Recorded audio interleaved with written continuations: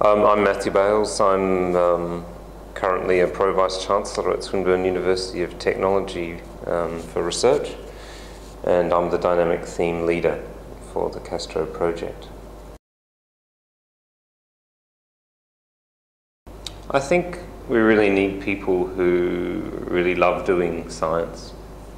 They've got to have that inner passion that's going to drive them, because there are kind of lonely and dark times in a PhD where, you know, things aren't working, and if you're not motivated by the end product, I think it's hard for some people to get through those times.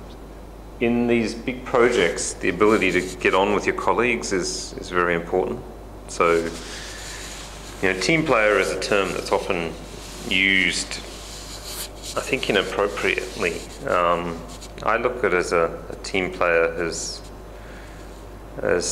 not just somebody who's like a politician, but somebody who's valuable to a team, and they're valuable because of what they do.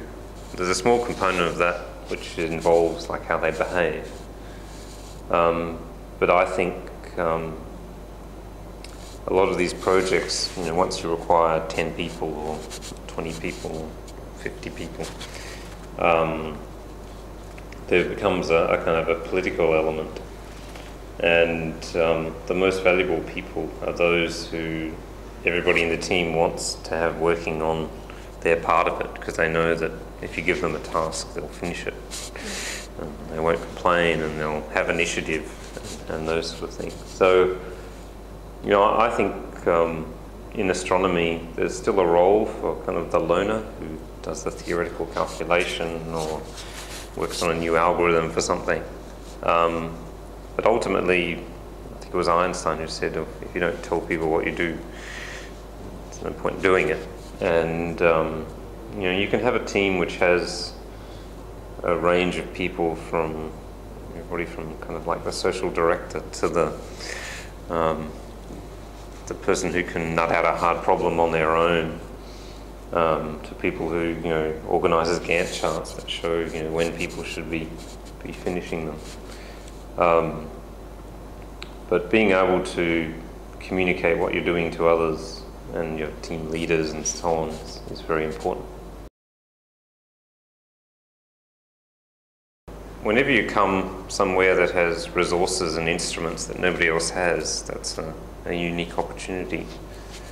And so I think for postdocs and students who want to do something really new, it's a fantastic opportunity. We're still in a commissioning phase and instrumental development and a technique development. So I think at the moment there's really great opportunities for people who love, you know, playing with new toys. That's going to evolve, you know, during the lifetime of CAASTRO to people who really just want to do really big science.